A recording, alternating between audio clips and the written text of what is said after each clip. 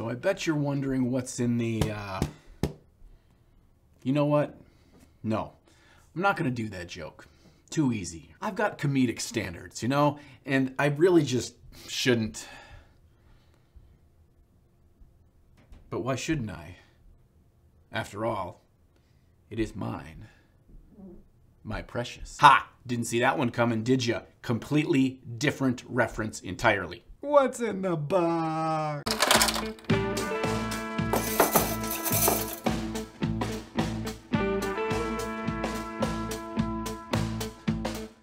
All right, here's the deal. Today's video is going to be a little bit out in left field, but don't worry. Something's got me extremely excited, and it's still related to our miniature hobby. So without further ado, let's strap in and get rolling. And to put the cart before the horse, this video is about this box. Well, not exactly this box, more what's inside this box. But like most things in life, the journey is more important than the destination. So before we get to what is inside this box, let's talk about how I procured it. Each year, my friendly local game store, D6 Games, holds an annual gaming auction where people from all over the area can bring in their old gaming stuff and put it up on the auction for others to bid on. At this auction, there's everything from a wide array of board games to RPG supplements and books, to miniatures, to war games, to terrain, to anything hobby that people want to bring in and sell. So each year I go through all my stash of things and find things that I forgot I own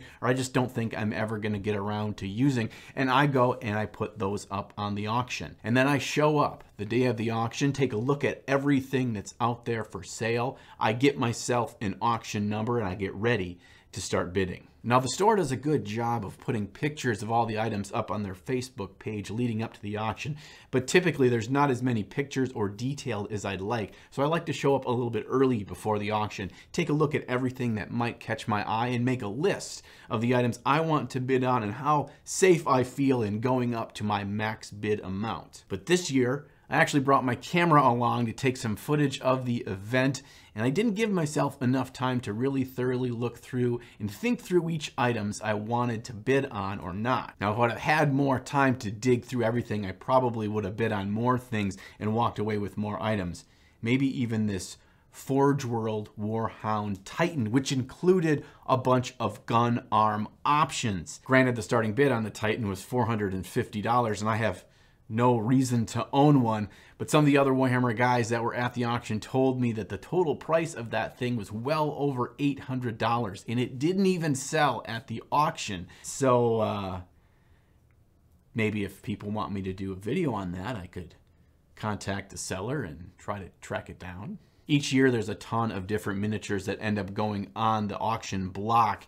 There were some awesome, hard to find things like an old collection of metal Sisters of Battle, and I did end up bidding on a lot of stuff. I wasn't about to let everyone get a steal and everything. I'll buy anything nerdy if the price is low enough. And now that we have an understanding of what a gaming auction is, I want to take a minute and talk about why it's important to have different events like this in our local gaming stores. I probably don't need to tell you that going through COVID was tough on a lot of small to mid-sized local businesses, and gaming stores got hit hard. A lot of what draws us to them is the ability to go and game in store and to check out all the new releases and just peruse through the shelf. Well, with COVID, a lot of that foot traffic and most to all of that in-store gaming was shut down either entirely or greatly diminished for a year or more.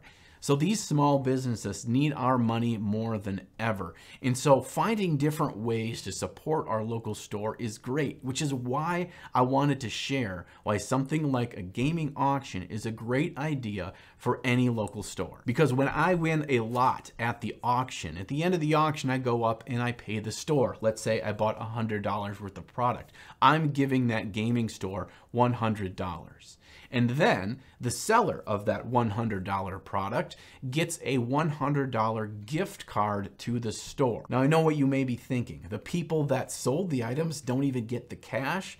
Well, think about it this way. We're all gamers and we're gonna buy more gaming stuff. Turning my old stuff into a gift certificate for new stuff at that gaming store means that we're continuing to flow through money through our local stores to support them. So if you've got a local gaming store that you want to support, you can send them over this video and see if it's something that they might be interested in. Not only does it build our local gaming community by bringing people together and getting cool games into new hands, but it also helps support that store to keep its doors open. Oh, I got an idea. What if we filled the comment section of this video with the names of awesome local stores that we love and what cities we can find them in? That way, if you're out traveling for the holidays or you're just planning on spending some time in a different city driving through, maybe you can visit an awesome store. Or maybe there's an awesome one in your area already and you just didn't know it existed. You can peruse through the comments and see if you find a new place to find some hobby goodies. All right, enough pussyfooting around. Let's get into this box. I ended up winning 4 auctions this year. And like I said, I bid on about 20 some, but I wasn't sure how high I wanted to go. One of these I spent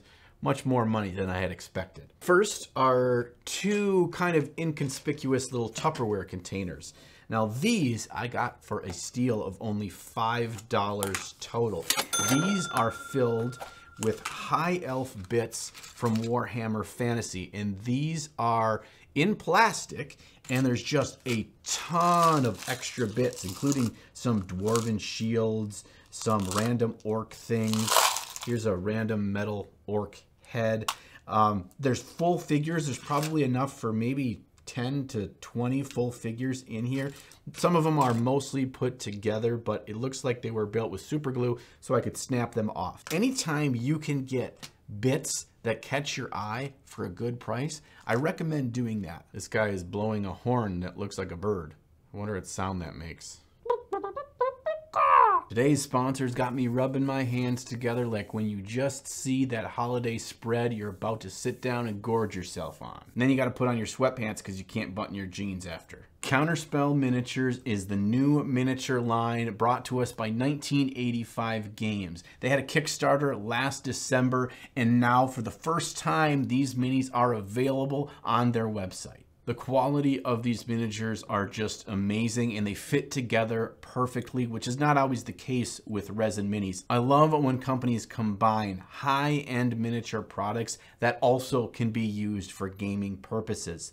This means that I don't have to fight the model to have a pretty looking paint job when I just want to get my model on the table for my D&D game. And since it's the holiday season, our Lord and Savior, the Bone Behemoth, is blessing upon us a gift.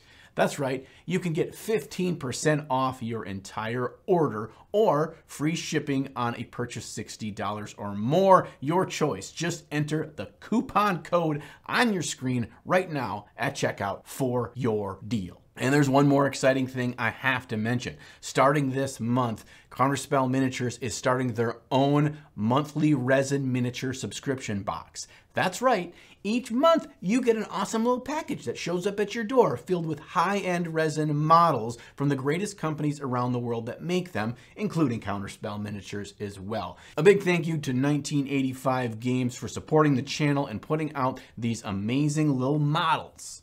Let's get back to the video. Okay, next up is a big lot of Warhammer Underworlds.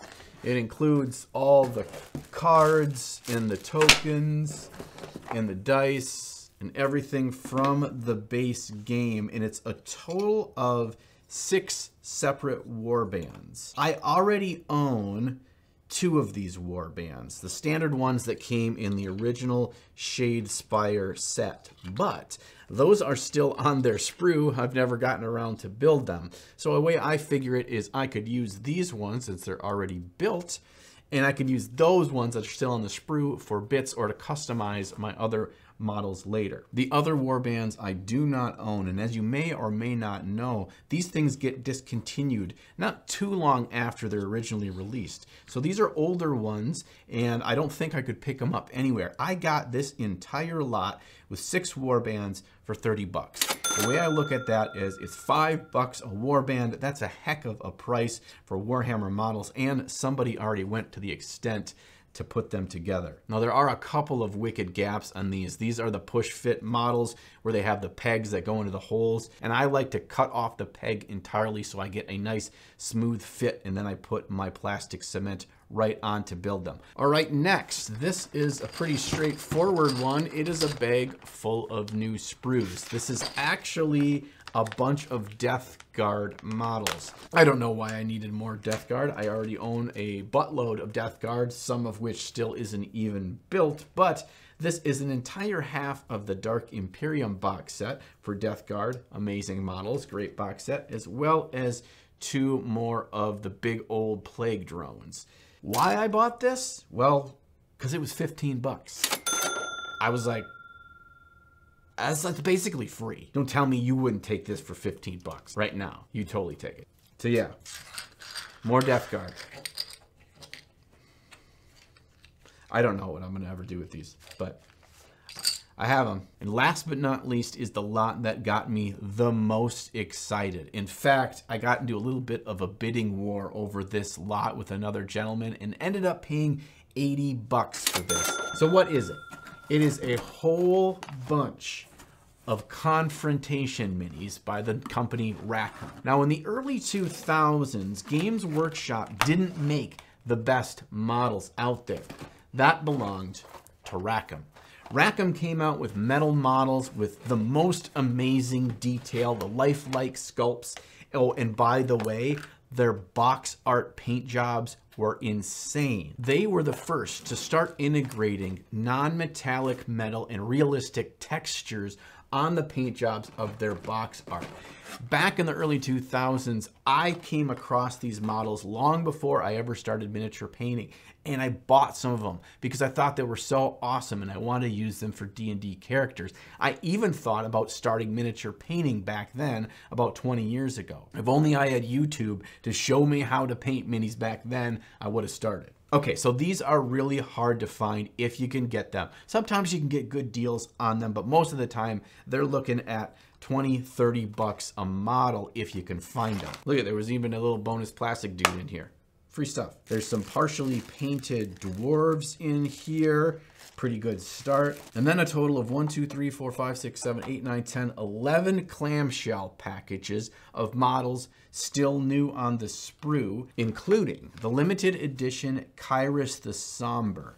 This is a figure I did own, and I gifted it to wonderful Brent from Goobertown Hobbies when he came to visit one time, and we did a little mini swap. He was one of my favorite models though, and I'm glad to get another one. Maybe I can paint it up and see how it looks compared to Brent's. So yeah, like I said, this was a nostalgia buy for me. It felt like a rare thing that you're not usually going to get to see. And one other gentleman thought the same thing, but I was not to be outdone. And now that I have everything out in front of me, I realize that I don't have any projects or video plans in mind for any of this stuff. That means it's probably going to collect dust in my closet of shame, unless you can help me out. Is there anything here that gives you an inspiration or ideas or something you'd like to see in a video? Let me know in the comments below on that as well. I will read through all of those, and if I find something that excites me, I will put it to use. So get your wrinkly brains thinking on that for me. Thanks for hanging out today and going through my gaming auction haul with me. If you like the channel and want to support it, there's a couple ways you can do so.